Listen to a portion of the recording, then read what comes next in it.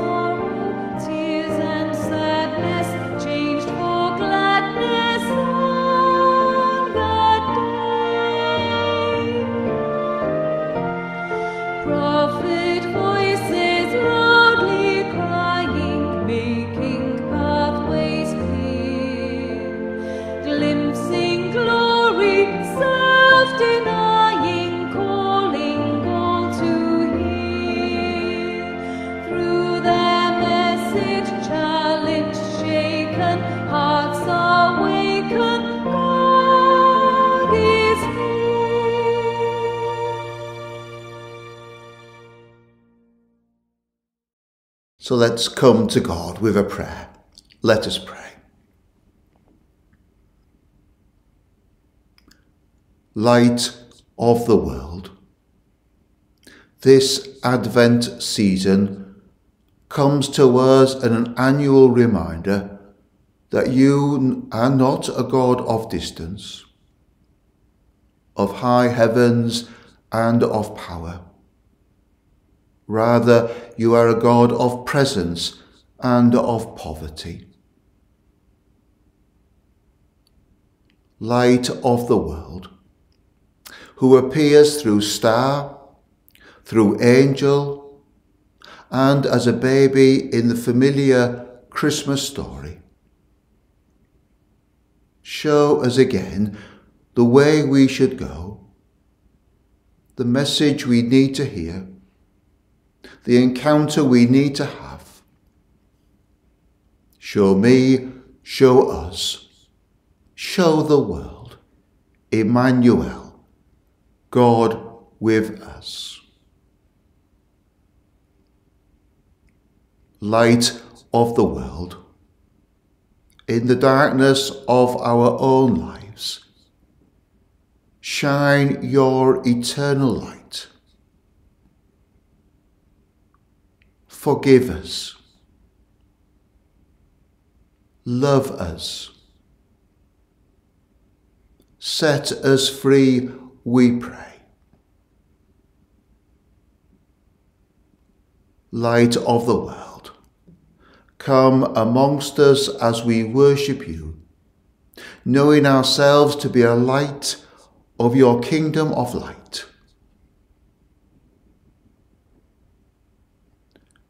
And in this week of fairy lights, candles, and winter wonderlands, bring your eternal, unwavering light, that we might see peace on earth, and every person's potential might be fulfilled. Amen. And so we share together, in whatever tongue is our first language, and whatever form of this prayer you use, as we share together in the Lord's Prayer. Our Father, who art in heaven, hallowed be thy name.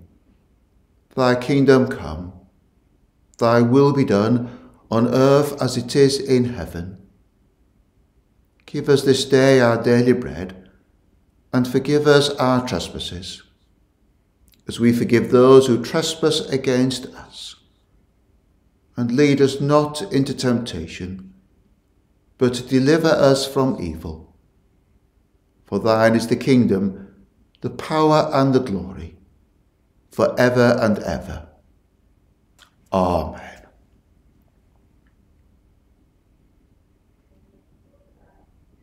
Prophet Isaiah speaks of the hopes of the Jewish people of the time. We worship a God who is safe and steady, loving and understanding. In our gospel lesson, Mark tells us about a prophecy shared by John the Baptist, who is telling the people all about what life will be like when Jesus comes. He says there is one coming, one who is coming later, who is greater than I.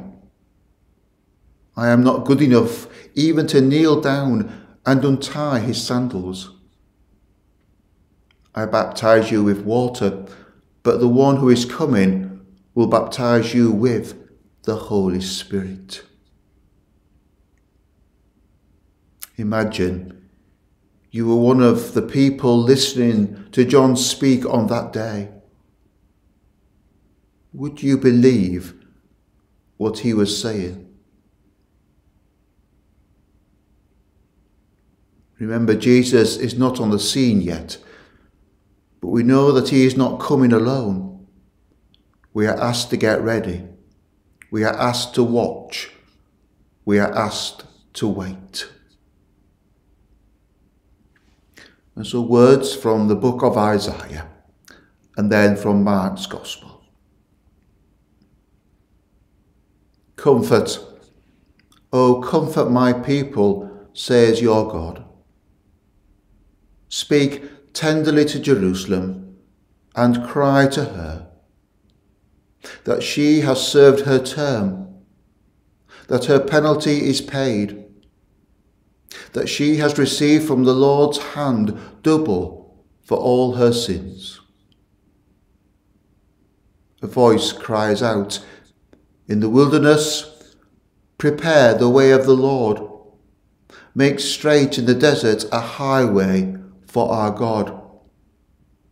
Every valley shall be lifted up, and every mountain and hill be made low. The uneven ground shall become level, and the rough places a plain. Then the glory of the Lord shall be revealed, and all the flesh shall see it together, for the mouth of the Lord has spoken. A voice says, cry out. And I said, what shall I cry? All flesh is grass. Their constancy is like the flower of the field. The grass withers, the flower fades. When the breath of the Lord blows upon it, surely the people are grass. The grass withers, the flower fades, but the word of our God will stand forever. Get you up to a high mountain, O God, herald of good news. Lift up your voice with strength, O Jerusalem, herald of good news. Lift it up, do not fear. Say to the cities of Judah, here is your God. See, the Lord God comes with might, and his arm rules for him. His reward is with him, and his recompense before him. He will feed his flock like a shepherd. He will gather the lambs in his arms and carry them in his bosom and gently lead the mother sheep.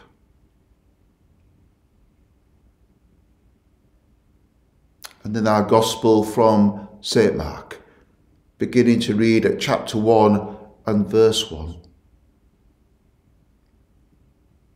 The beginning of the good news of Jesus Christ. As it is written in the prophet Isaiah, "See, I am sending my messenger ahead of you who will prepare your way." The voice of one crying out in the wilderness, "Prepare the way of the Lord. Make his paths straight." So John the baptizer appeared in the wilderness, proclaiming a baptism of repentance for the forgiveness of sins, and the whole Judean region and all the people of Jerusalem were going out to him and were baptized by him in the river Jordan, confessing their sins.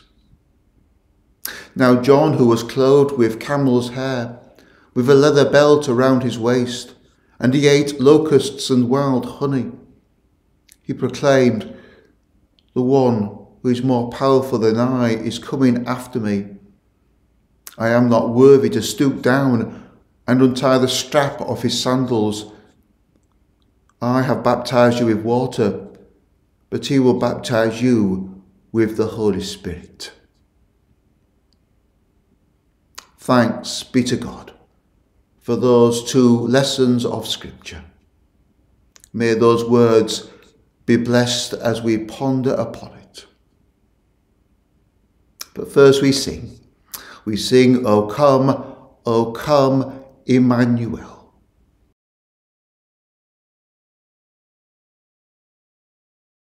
O come, Emmanuel, and ransom captive Israel, that mourns in lonely exile here, until the Son of God appear. Rejoice, rejoice, Emmanuel shall come to thee, O Israel.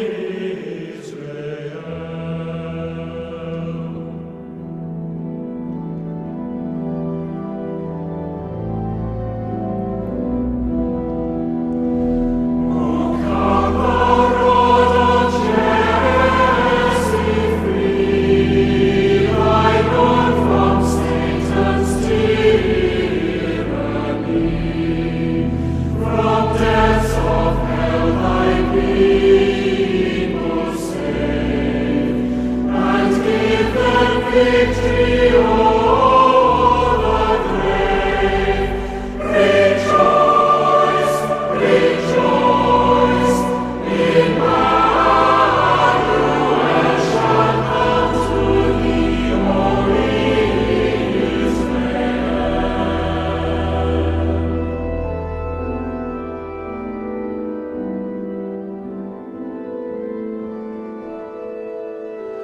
O come, thou dayspring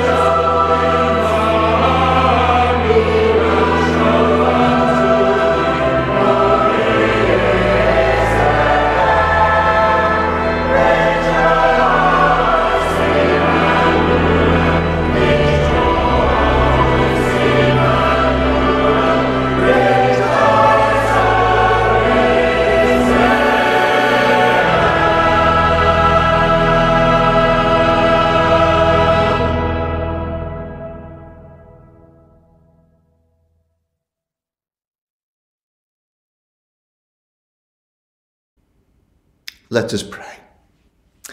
O gracious God, as we ponder upon those words, that lesson from the prophet Isaiah, those words found at the beginning of Mark's Gospel,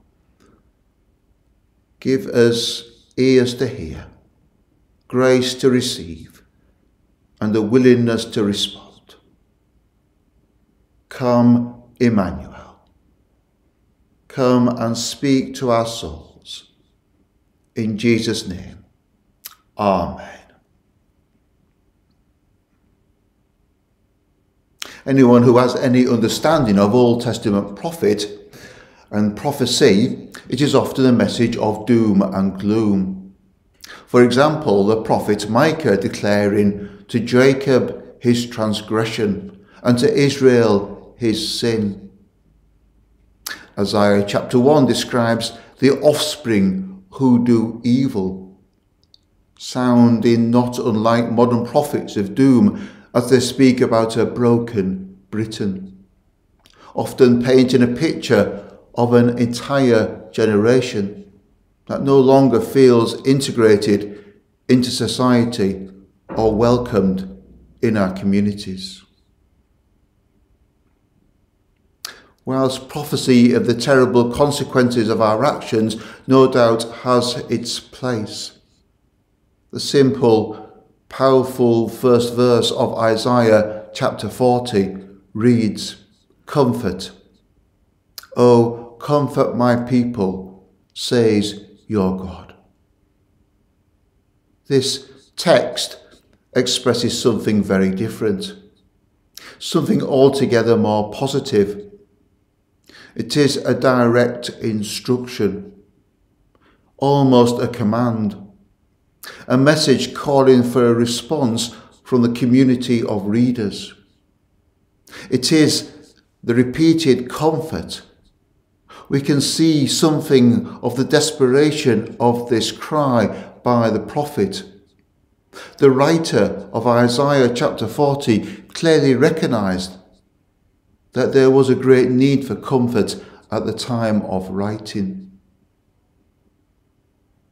And today, as we near the end of 2023, we know what it is to live in a world that needs comforting. Ours is a world where war continues to rage in the Middle East, where the inequality and malnutrition of poverty continues for millions of families, where there is still homelessness across developed and developing countries, where we have a higher number of slaves than ever in human history. And as we enter the season of Advent, where rampant consumerism without regard for ethics is on display at every corner. Alongside that, perhaps many of us have a growing sense that we live in a spirituality bereft of society.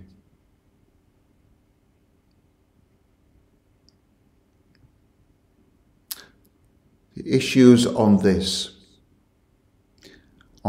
list look very daunting. But Isaiah, in that verse, does not instruct us to sort the world out or to fix everything ourselves. Rather, the prophet cries, "Comfort, Oh, comfort my people. We are called to give support and love, not find overnight cures for a wounded world.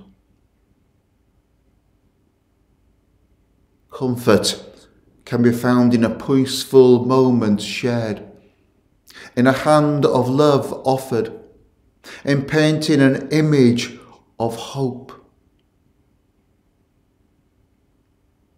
The powerful closing verse of Isaiah 40 demonstrates exactly the kind of hope that a Christian community can often follow a fallen world. Those who wait for the Lord find a renewal of strength, a faith in a power beyond any of the forces of oppression on this planet. This is the authority behind the prophet's instruction to comfort my people. This is the power of our God. David Foster Wallace, an American writer and thinker, recognized that as human beings we have other options to those most obviously provided by this world. He famously said, "It is within your power to experience a crowded, loud, slow, consumer-type situation as not only meaningful but sacred, on fire with the same force that lit the stars."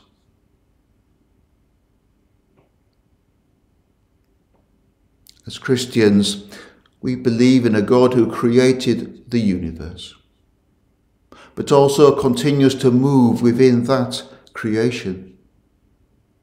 Therefore, as we experience the everyday, even the everyday of long queues for the tills and overcrowded trains, we also experience the eternal, the heavenly one. That is the experience John the Baptist points to by preparing a way for Jesus, not providing a solution or fixing the problem himself, but making a way for the Saviour, pointing towards the one more powerful than I.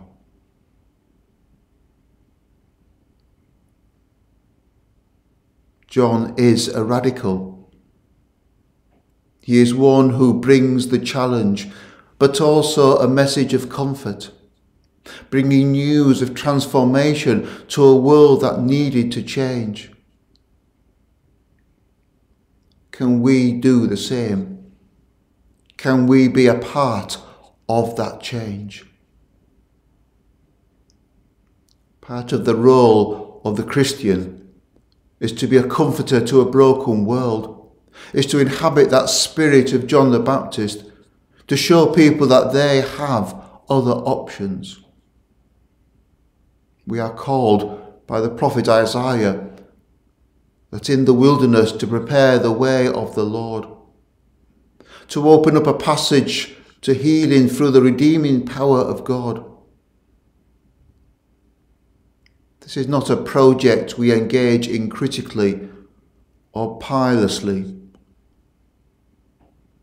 but tenderly, showing people the comfort of love. We believe that the sufferings of this world are not the limit of our experience, because there is equality promised. Every valley shall be lifted up, and every mountain and hill be made low. The uneven ground shall become level, and the rough places a plain. In the darkening world of rising inequality, of sex slaves and war, unemployment and media exploitation, of conscious consumerism and increased secularism, Isaiah chapter 40 offers an alternative, a different narrative that speaks into 21st century Britain as it did into exiled Israel almost 2,600 years ago. Amongst the inequality of this world, there is a God who is beyond oppression, beyond worldly forces of any kind. And this God will make himself known to us at the end of all things. We believe in a time when the glory of the Lord shall be revealed, and all people shall see it together. Our challenge as people of faith in 2023 is to convey the empowering comfort that this message brings into a world that does not know or indeed feel it. Is there someone you could comfort this week? Do you have a comforting message to bring to family and friends during this Advent season? How will you point people to the possibility of change in the way that John the Baptist does?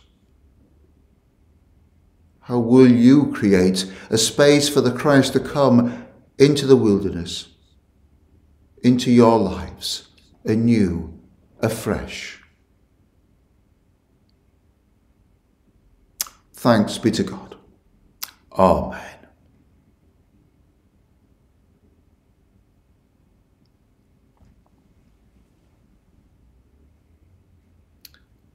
So we pause for a moment,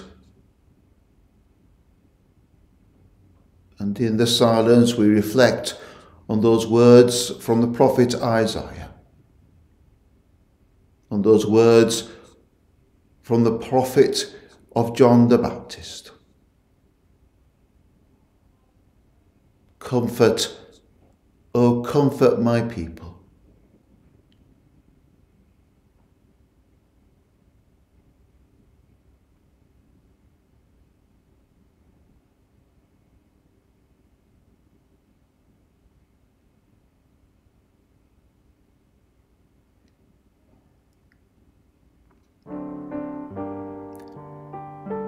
We sing wild and lone the prophet's voice.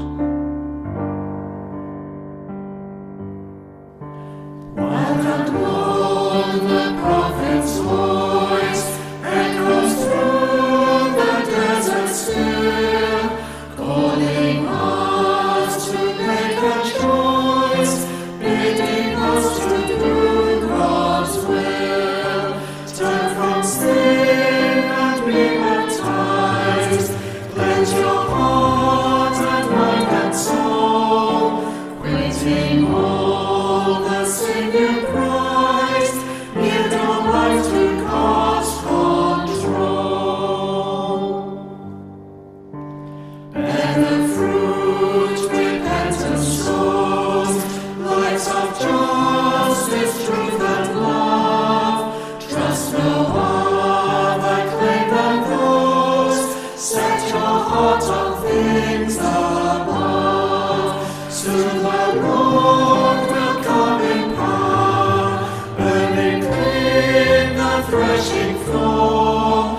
Then will flakes the chaff devour, wheat and oat shall fill God's store.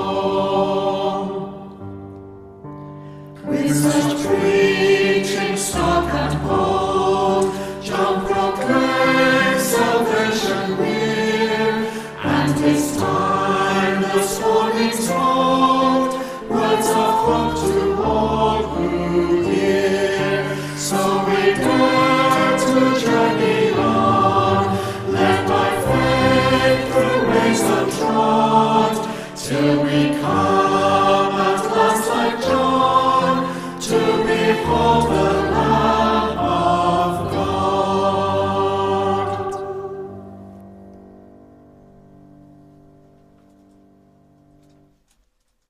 We come with our prayers, and there will be words in the bolder type for us to share in if we so wish.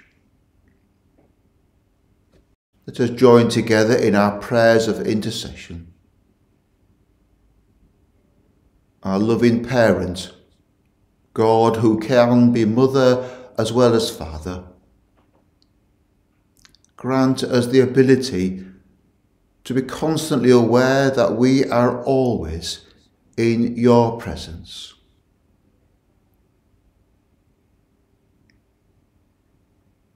You are the ground of our being. We thank you for your presence in the world, that in our pain and anguish, dance and song, you are there. You are the ground of our being, everything that is.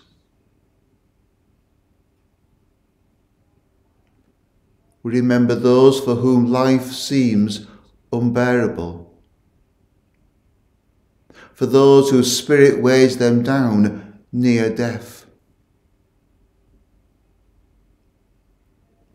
May they find in you a hope that will sustain them.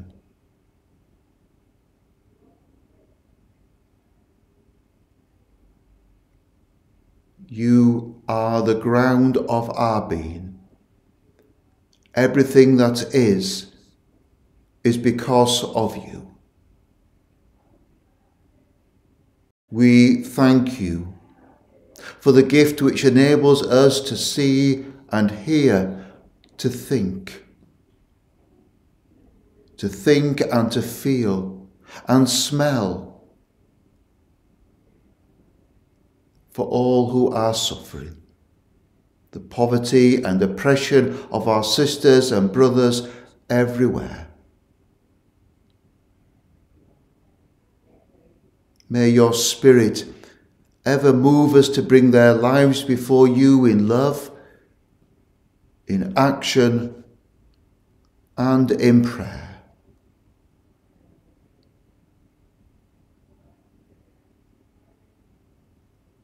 You are the ground of our being.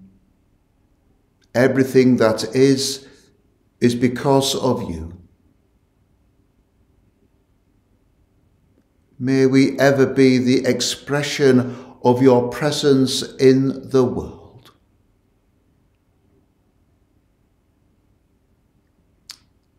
And now, let those who will lift up their prayers for the church and the world. We name in the presence of our Advent God those who give us cause for concern, those who we have promised to pray for,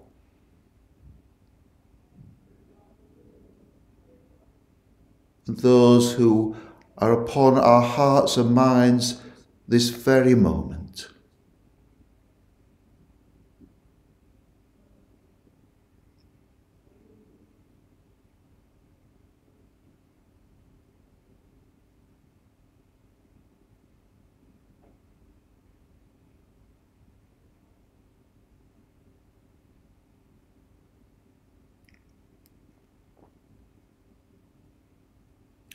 O God, we have come before you, bringing our hopes and our fears.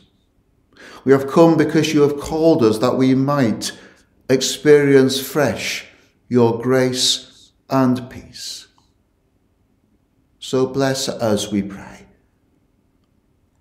with your loving grace and your eternal peace, this day and forevermore. Amen.